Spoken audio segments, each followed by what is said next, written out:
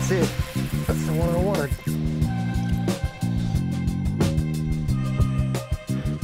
Man, he has got some weight.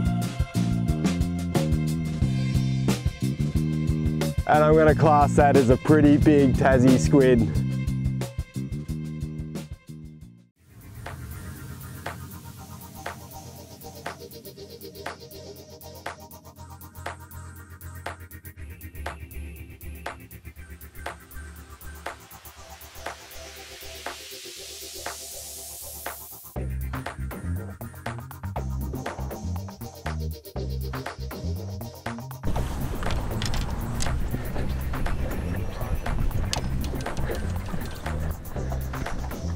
Scamander River, one of my favourite places to fish in Tasmania. This was one of those spots where we just checked on Google Maps, came here, and it's been amazing ever since. Today, I'm going to take you out and show you one of my favourite forms of fishing, and that is spinning the snags for bream. It's just so much fun. Let's do it.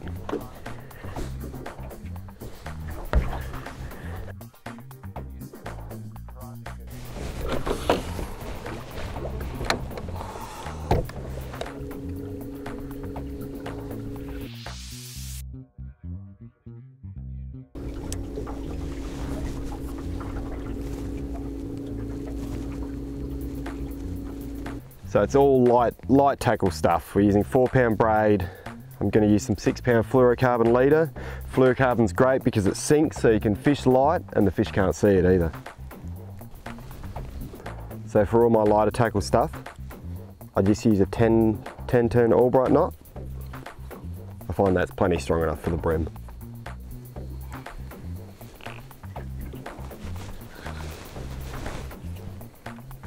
Okay, so the plan is I'm going to rig one rod with a soft plastic, my lighter rod, and that'll be for fishing all the snags, and the other rod, the heavier one, I'm going to rig with a blade, and then I can fish the deeper edges.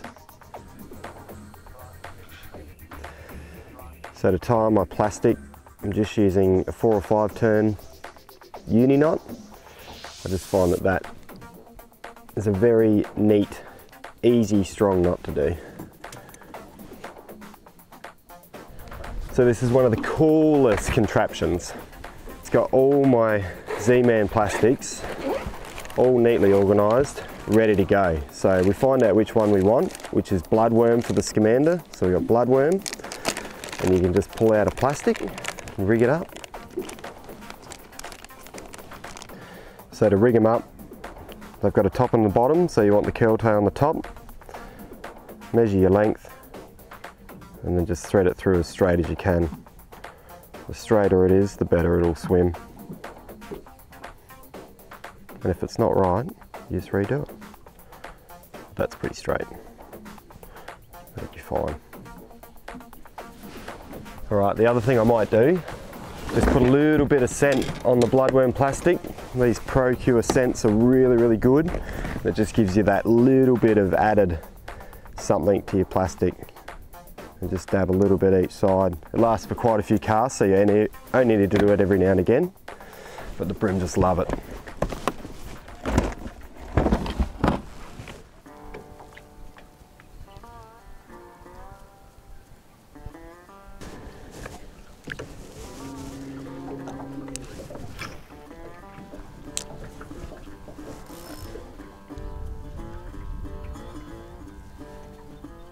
Just moving along all these snags. The bream really like the lure sinking on a slack line, so all I'm doing is punching a cast as hard as I can into the timber, letting it sink, watching the line for bites or trying to feel the bite. As soon as that happens, try and rip them out.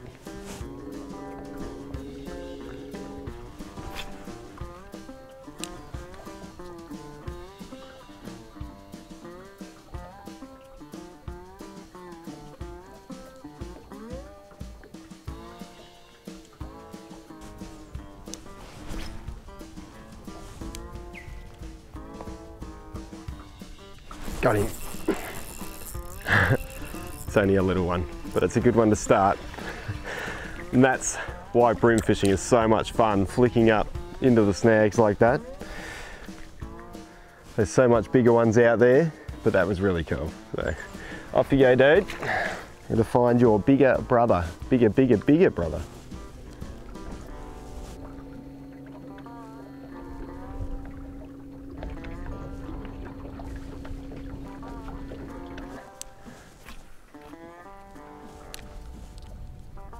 Oh, yep, got him that time. Came back for the second one. Slightly bigger than the last one. We're getting bigger. I might need the net for this one. And you can see, just punched right into that snag. There he is. Beautiful Scamander Bream. He has just walloped that plastic. Gotta pop it out of him there. Oh, he's eating it well. There it is.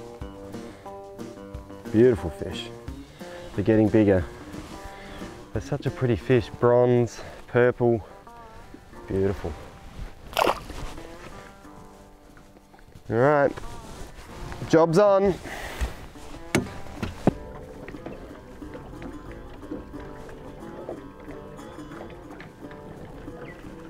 So as important as your rod is the electric motor. I've always said that I'd rather an electric motor than a petrol motor because this is for fishing and that is for driving away from the fish. The fish are always going to be on the big snags, you know that, but I love the little just checking cast. It only takes one or 2 seconds as you're cruising past just to have a cast, and you never know when a banger's going to turn up.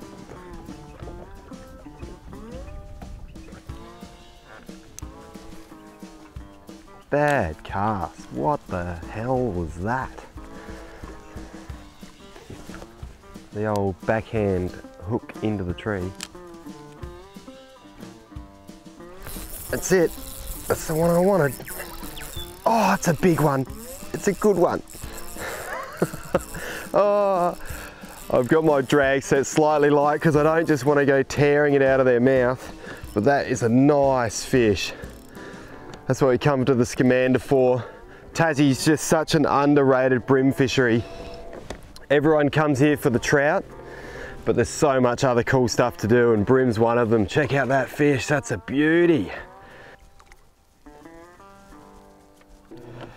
Awesome, getting the net under him. That's the one that I was searching for. There's nothing like that bream bite, right in, hard in the timber, and that is a cracking Tassie bream.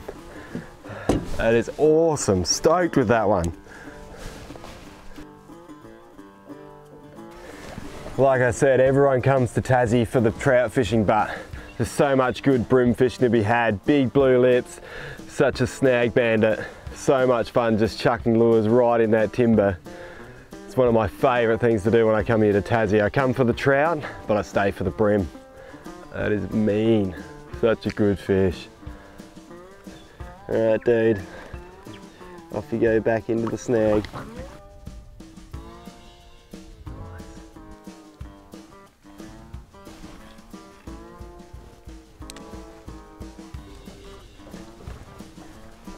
Right in the block hole. That's good. That was a long way out, just sitting there drifting down. And that's just such a telltale bream thing to do. They don't want it moved, they just want it sinking. And you have to be in touch, but you have to let it sink. He's not a bad fish. Beautiful Scamander bream. That's awesome. Nice. All right, dude, I'll pop that out of you. If you will let me, please. Hey, hey, hey. When they want it, they want it. There he is. All right, off you go, buddy. Next one.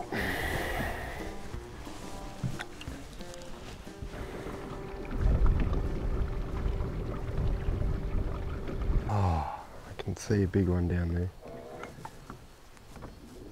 I bet you he can see me too.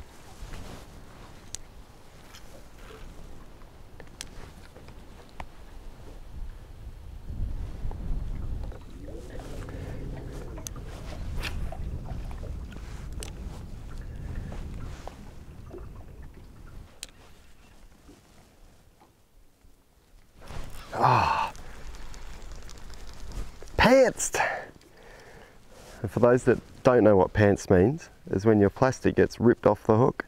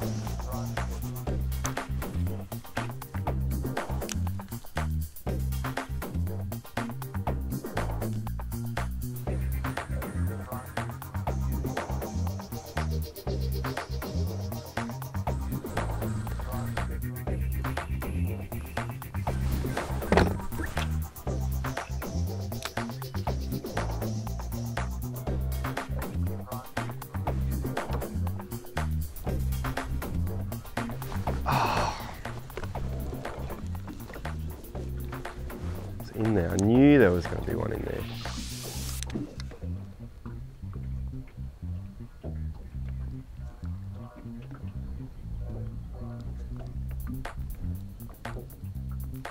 That's him.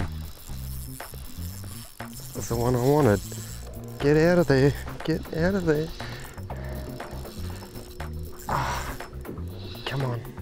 Nice fish. Came up to the rock wall. I knew there was going to be one up on the rock wall. Something about brim and rocks, they just go together. And if you put a bit of timber in there as well, you got the perfect recipe for a brim hole. Nice fish. Awesome. If you ever come to the Scamander or anywhere in Tassie brim fishing, bloodworm's such a good colour. Something about the local food supply. Oh, hey. Matching in with the bloodworm plastics. You see he's pinned right in the gob there.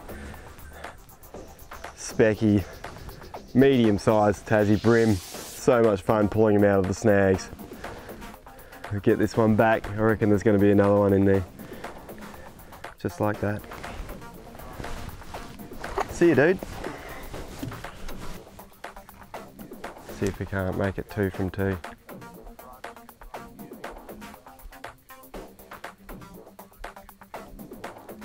The wind's just dropped off for a second. Give me a good cast.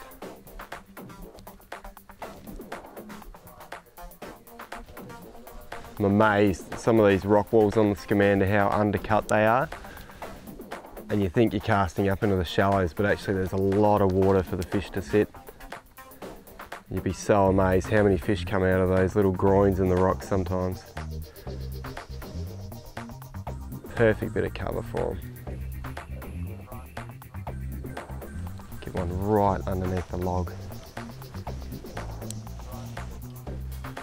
Oh, bad cast. It's always better. Pull it out, recast, and just do another bad cast into the tree. Wow, that was bad. Well, I stuffed that one up. Idiot.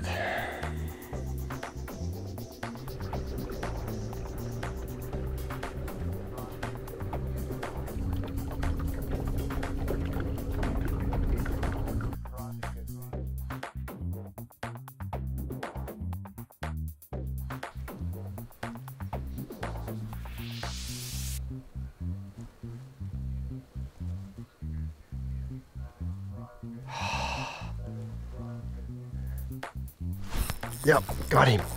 Got him. Get out of there. That was so awesome. I just saw him cruising across the surface down this bank. And I chucked it out and it looked like it spooked him. But then he must have just whacked it. That is awesome. Oh, persistence pays off, you know. I've been trying, it's been a slow last hour. But I knew if I just kept doing the right things in the right places, I'd get an opportunity, and there it is. Big Tassie brim. That was just so good to get it sight casting. Just the best. Check that fish out, that is a whopper. Yeah. Right, in the net. Get in the net. Come on. Yeah. Oh, that is wicked. What a fish. Oh. Check this fish out. I've been getting lots of short little takes and I hadn't been eating it quite properly, but I've got my big blue nose bruiser. It's been an epic day on the Scamander. We actually stopped by the oyster place at St. Helens on the way through. I've got some lovely oysters, grabbing a bottle of wine. I'm going to go share it with my wife on the beach, and I think that's just a perfect way to top it off. Another beautiful day on the east coast of Tasmania. That is just wicked. Really, really happy with that fish.